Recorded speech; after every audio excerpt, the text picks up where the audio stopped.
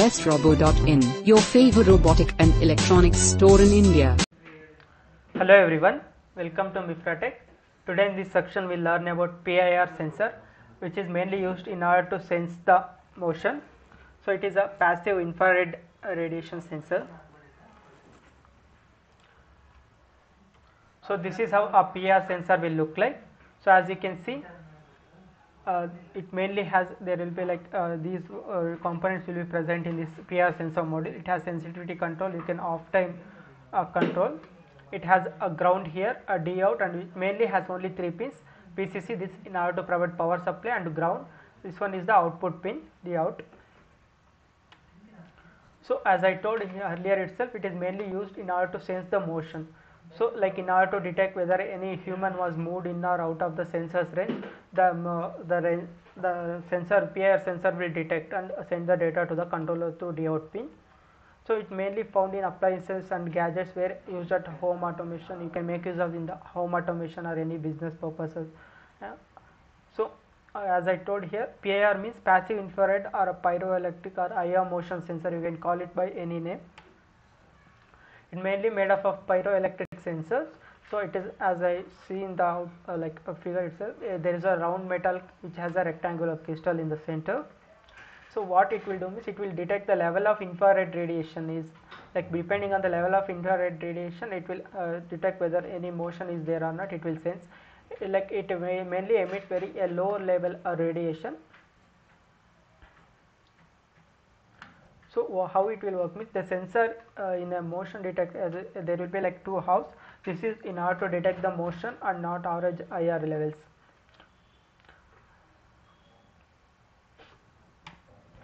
So what are the different features of this PIR sensor means it is small in size, it has a wide length range, it is very easy to interface because it has only 3 pins there, and it consumes very low power and it is very easy to use.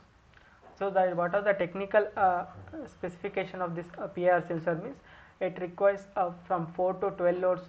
Commonly will use provide 5 volts of power supply to this PIR sensor in order to turn on the sensor. So it has output voltage around 3.3 volts. Mainly what it will do is it can distinguish between the object movement and the human movement also. Depending on the values read by this PIR sensor, we can do that.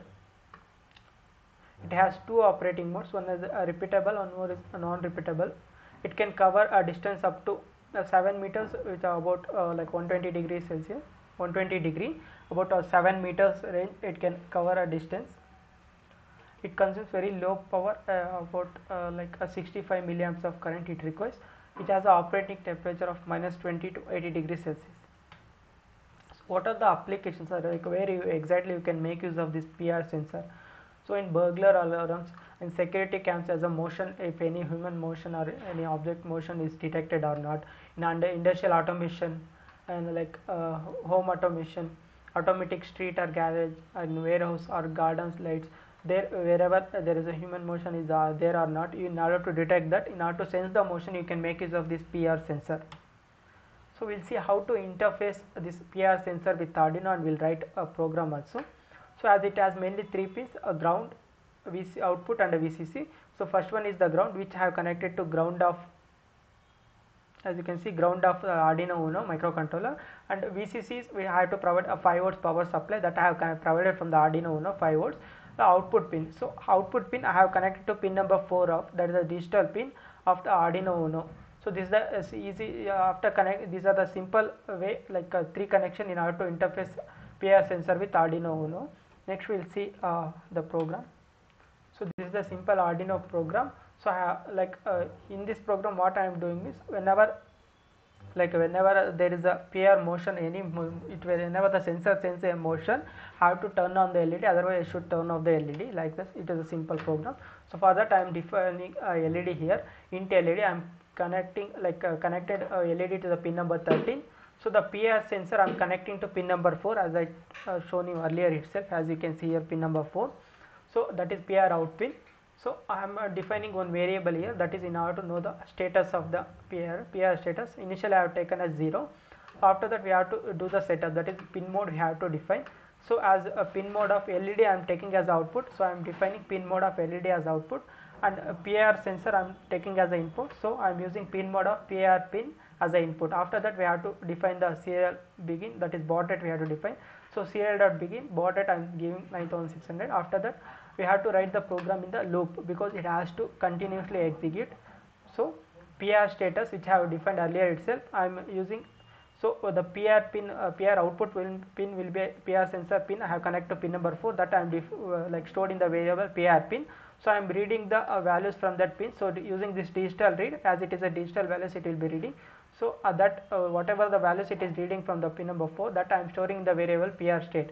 So I am checking the now the if a PIR state, if that PIR state value is high, if high means if any motion is detected means I am making digital write of LED pin high, means whenever a PIR detected any motion means it will like the status will be high. So at that condition I have to turn on the LED. So I am using digital write of LED pin high. So after that I am printing in the serial monitor like hey, I got you, like if any motion is detected. So in the else part, if the condition, if the PIR status sensor if it does not detected any motion means at that part I have to make the LED pin low. So I am using digital write of LED pin low. I am making low is nothing but I am turning off the LED. So after that in the I am turning off the LED. Otherwise you can also after turning off you can also write anything in the serial monitor also, no motion detected, like that. So this is a simple way in order to interface a PIR sensor with Arduino Uno, and using a LED you can also see the status of the PIR sensor. So in this way you can make use of this PIR sensor in order to detect any if human motion is there or not. You can make use of this. So thank you for watching the video. Thank you.